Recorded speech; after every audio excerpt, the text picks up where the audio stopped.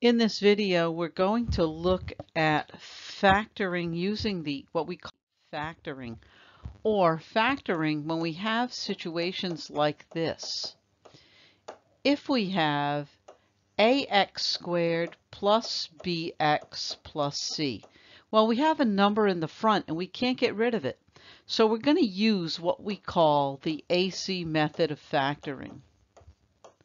So for example, if I have this, 3y squared minus 17y plus 10.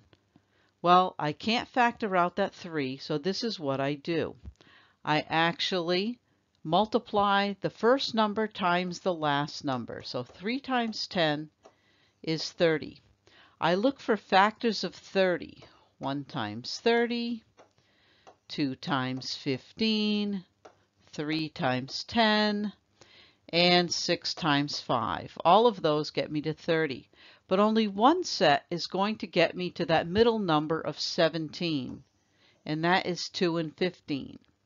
What kind of signs do I have? Again, going back to those signs. Same signs, both negatives. So negative 2y minus 15y. And it doesn't matter which way you write it, it's the same thing as long as you have the correct signs. So what do? We rewrite the trinomial, so 3y squared, put these new terms in the middle. First and last term doesn't change. Now we have 4 terms, so what do? We factor by grouping. So we have a common factor here of y. So what do we have left? We have 3y minus 2. Factor out the common factor. Remember, we're taking the negative. The common factor is 5. What do we have left? 3y. Remember to change the sign because you factored out a negative minus 2. So you're left with 3y minus 2 times the quantity y minus 5. Another example is if you have something like this. 12 m to the third plus 10m squared minus 12m. Well, before we do anything else, we see that we have a common factor of both a 2, which goes into 12 and 10, and an m. So we're going to take out a GCF. So this is equal to, when we take it out, we're going to take out a 2 and an m. So what do we have left?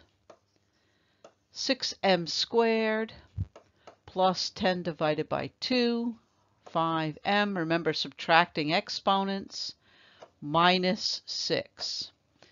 Now we can use our AC method of factoring. So we're going to multiply 6 times 6, which gives us 36. We need factors of 36 that get us to 5. And in this case, 9 times 4 will work.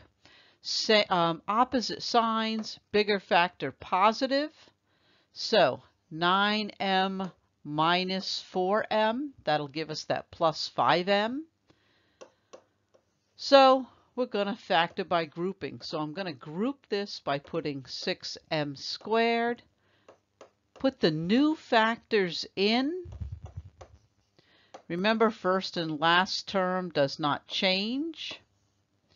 Now we've got our 4 factors.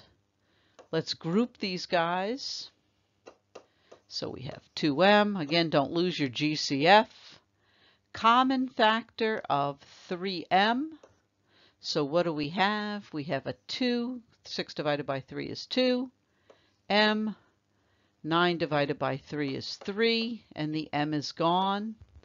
In the second set, we have a common factor of 2, but make sure you take it out as a negative 2. And we have a 2m. Again, you factored out a negative plus 3. We have the same thing in the binomials. Great job. So 2m, the GCF, the common factor, and the leftovers, 3m minus 2. Now these do tend to take a lot of practice, so make sure you practice these.